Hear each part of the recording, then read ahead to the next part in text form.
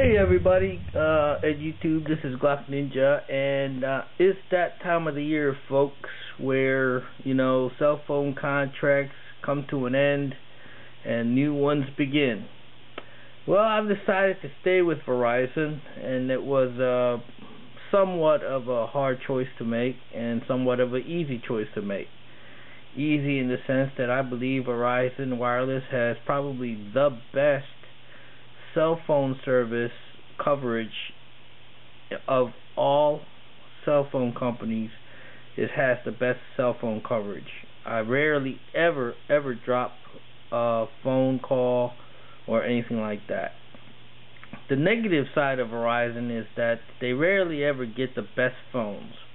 Usually companies like AT&T get the iPhone and BlackBerry Bold and things like that, and the better Samsung phones go to seems like Sprint and the other companies like Singular and T-Mobile. But anyway, Verizon, I decided to stay with them, and I renewed the contract. And this is a semi-unboxing of things that are in this bag. Let's start with the minor stuff. Here is the Snap-on covers for a particular phone that I will get into in a minute. As you can see, that it's already been unboxed and installed on the phone.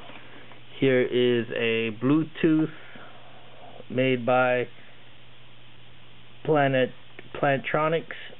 Okay, and this Bluetooth was actually free for renewing my contract. And getting a phone added to the contract. Here is a cigarette power adapter for one of the phones. And now let's get into the phones.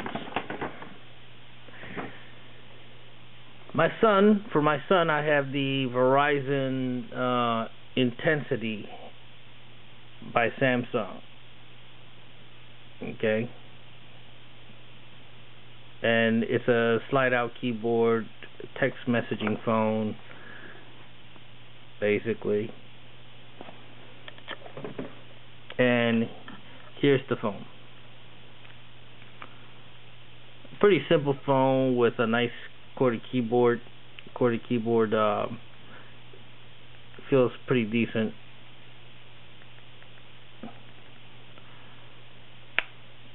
Nice, handsome phone. Easy to push button, easy push button for the numbers and so on. It's got a camera built in. Not a bad phone. Okay, the next phone. Oh, also we have the Point Mobile screen protector. Okay, put that to the side. The next phone was Verizon Wireless LG Chocolate Touch. And this phone is for my wife. It comes with the 25 megabyte data package, which is $10 a month. She can browse the internet for a limited amount of time per month. And here is the actual phone. Now, it doesn't have a QWERTY keyboard or slide-out keyboard or anything like that. It's all touchscreen. It feels pretty good in the hands. Tried it out at the store. The touchscreen is pretty responsive. Looks pretty nice. It does all the basic multimedia functions like MP3 player, photographs, store pictures, music, some videos and such. It's Bluetooth compatible. Let's go on to the next phone, and this is the phone for me, and it was decided. It wasn't an easy decision. It was one of the harder decisions to make when I decided to stay with Verizon, and that was the Droid, Motorola Droid phone. Okay. And this is the phone that I got for myself instead of the iPhone. And here is the actual phone. I have the protective cover on it and the protective screen cover also on it. Let's start this bad boy up.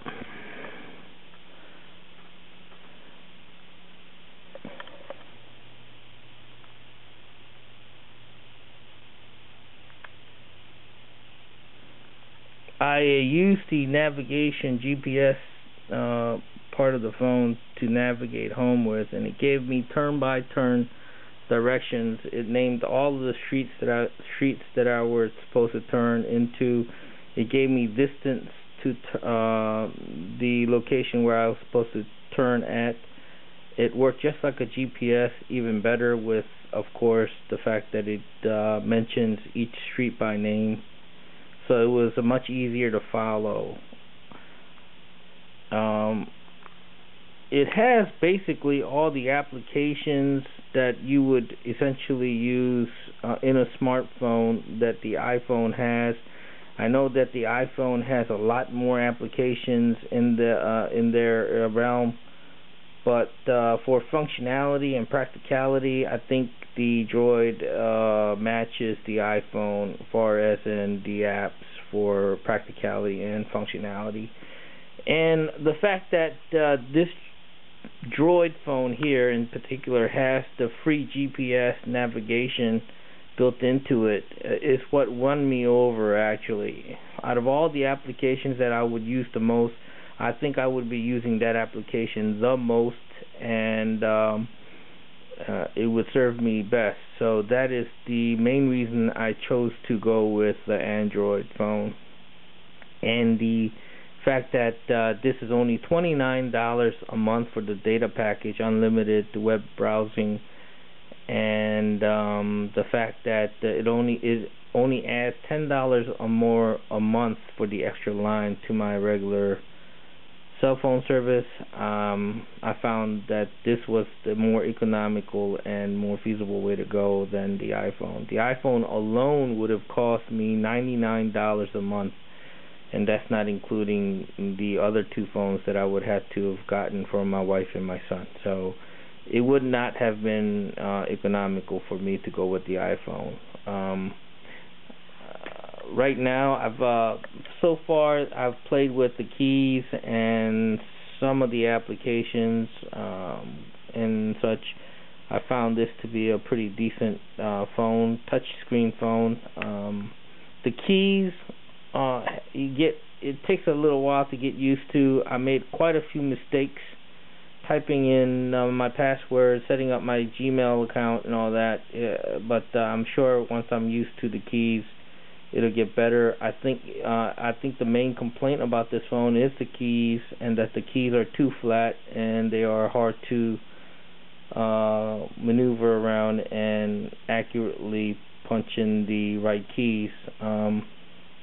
I think they could have done better by raising the keys a little bit, or making it a little bit more of a I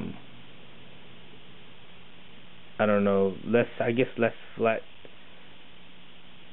And if they raised it a little bit more so you could actually touch individual keys instead of accidentally pushing the key 2 or 3 keys at a time. The key sides are not the problem. Although they are very small, I think if they just had raised the middle parts a little bit, it would be less problematic. When you try to press up a certain key, you don't accidentally press the wrong key or the key next to it. But aside from that, lovely phone. GPS navigation works great on it. I have yet to test the camera and the video quality on it and the other functionality. Stay tuned for a full review of this phone once I get acquainted with all of the functionalities. Okay, and I think that's it. What else is in the bag? Let's see. That's it. So, thanks for watching, guys.